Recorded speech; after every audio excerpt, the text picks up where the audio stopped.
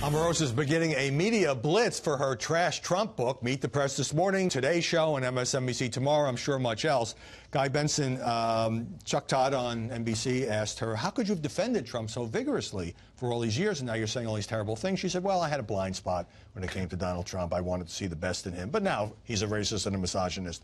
Do you find that argument persuasive? No, I don't find almost anything that she says persuasive. I think that she is someone who understands her momentary self-interest and pursues it very, very aggressively. On The Apprentice, she was known as the backstabbing, lying, conniving villain, and that's exactly sort of who she is and how she's conducted herself. Saying that wasn't just done for television purposes. Oh, apparently not. So, I mean, you can question the wisdom of bringing her into the White House, as this administration did, and now they're getting burned for it.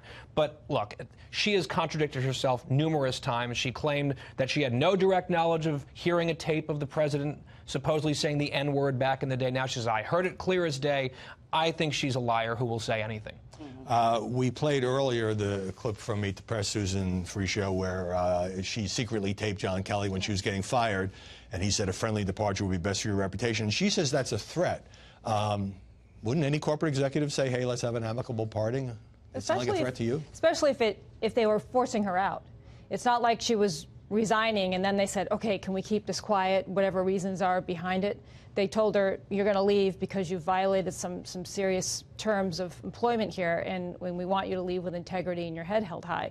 That's not a threat. But, you know, hell hath no fury like a person who feels they've been wrongly terminated. And I think that's what you're seeing here. I think she's really disgruntled.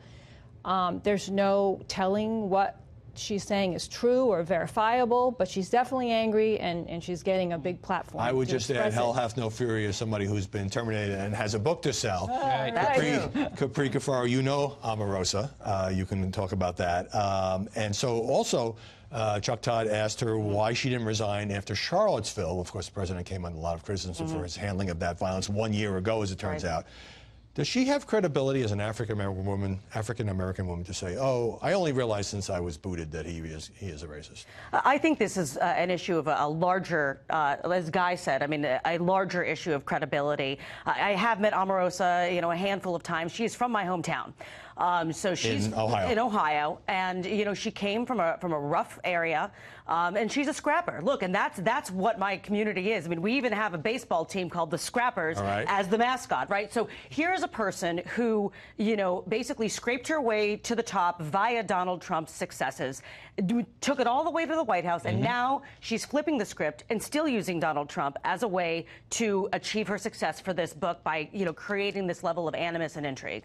Just briefly, what do you make of Sean Spicer's argument that the media are going to just fall in love with her in this book, despite the fact that she was kind of treated as a sideshow because it fits the anti-Trump narrative? I mean, of course he's right about that. I mean, there's no question about that. If she wrote a glowing book, sort of mostly like his, she wouldn't get invited for 30 minutes on Meet the Press. She is spoon-feeding the media precisely what they want to hear about Donald Trump, and they are very happy to gobble it up. They'll put her on television. She'll sell a lot of books. Everyone wins except maybe the truth. It'll be temporary. They'll use her for getting out the anti-Trump sentiment on the certain cable networks, and then she'll be gone. It's a cruel business. Capri Cafaro, Susan Frischio, Guy Benson, thanks very much. Great discussion.